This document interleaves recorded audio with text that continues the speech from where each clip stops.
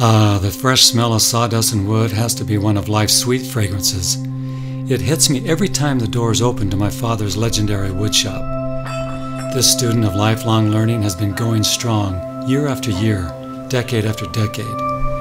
And his cluttered old shop is reminiscent of the endless hours invested in refining his celebrated art form. His woodshop is kind of a hallowed place for him. It's been built on knowledge and understanding about valued principles.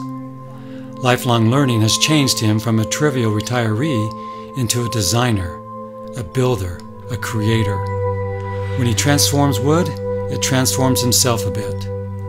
I have found that when he is in his woodshop, it puts him at peace with the world. The premise of lifelong learning for my father is that it's grounded on the idea that learning is ongoing, it's personal, voluntary, and definitely self-motivated.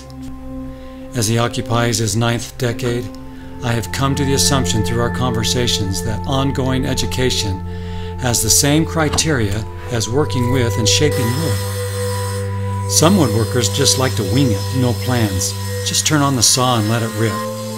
For my father, he's found it best to follow a plan. The military saying, if you fail to plan, you plan to fail, is very true. His courses have taught him that without a plan, you'll encounter errors, wastes, and delays. Planning has always been essential to fulfilling his desired outcome. Mistakes, too, are always a good teacher, he claims, and rarely ruins the piece. Long ago, a shop teacher taught him to measure twice and cut once. Mistakes are only wasted if you fail to learn from them. My father frequently checks the measuring device on his table saw to make sure it is dead-on accurate. Why? Because repeated cuts with an inaccurate measure will eventually yield a project that's way off. It's essential to have a standard by which to measure. He'd argue, too, that having standards is more than just a matter of building skills and knowledge within a narrow scope, but is increasingly important to be well-rounded, to have a sense of perspective, and to be able to leverage a variety of learning experiences into generating new ideas and ways of shaping things. Sometimes it's difficult to look back on our lives, trying to figure out all the mysteries and dilemmas. Lifelong learning gives us the benefit of real perspective and enables us to find true meaning in the hills and valleys of our past. And shaping wood has done exactly that for my father.